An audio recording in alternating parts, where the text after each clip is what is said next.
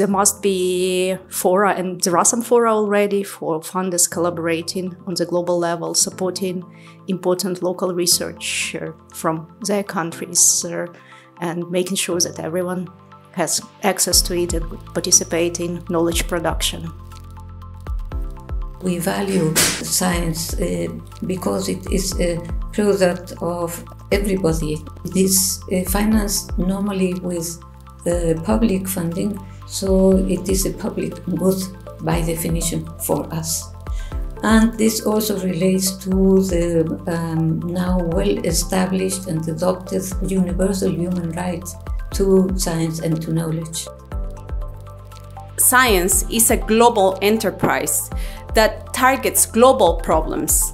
And for us to be able to target global problems, we need a whole community coming together and different thoughts and ways of approaching problems.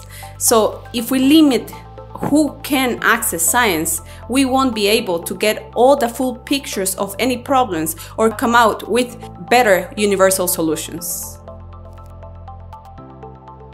As a native Honduran, open science platforms were essential for my development as a researcher. Coming from a country with limited resources, it is impossible to access knowledge bases that are behind paywalls.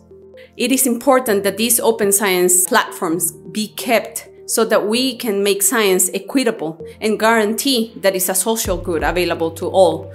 Without these platforms, many researchers worldwide, especially in the global south, will be negatively affected. My first one was in a meeting of the International Union of Pure and Applied Physics in the late 70s, and I found that it was not international at all. I was the only Mexican scientist, and the people who had something to say and who were listened to were all either from Europe or from the United States or from the Soviet Union, and they were males and they were talking to each other. And I thought to myself, this is not international science. What has happened in the meantime? It has become more international, but still it is not fully international because some countries are excluded, and not the self-exclusion. It is because they have fewer resources, because English is not their mother tongue. So there are various reasons. Open science is essential for trust in science and for keeping science as a social good accessible to all. It is therefore very important that funding bodies support open science and the development of platforms to share in an open way research results. Also, through open science platforms, it's easier to have your ideas being heard and communicated for the wider research community or the general audience, which is essential to build communication channels. And when it's about communicating with society, it's also essential for building trust in science. Two key objectives we've agreed on is that we want to shape the research landscape in Europe to have seamless collaboration for everyone involved within the research community. If you are working in research, you should be able to freely share the results of your research. You should be able to freely collaborate. You should have access to the results of other researchers.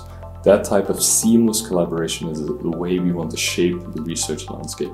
Open science for us is a means to that end. Second objective we as funders are committed to is meaningful involvement of societal actors across the research process wherever it's relevant. And again, open science is a means to that end, having meaningful involvement of societal actors. There's one more objective that underlines those objectives. We are going for equitable open science. If we talk that the objectives are seamless collaboration within the research community and meaningful involvement of societal actors, we do mean that that has to go for all research communities across the world, regardless of their capacity, financial status. All research communities should be able to partake in this. We mean societal actors from all segments of society. Everybody should be able to take part in the research process and also get the benefits of the outcomes of the research process. I do hope that as we progress in the field of open science, we do make progress in achieving a more equitable world in all respects.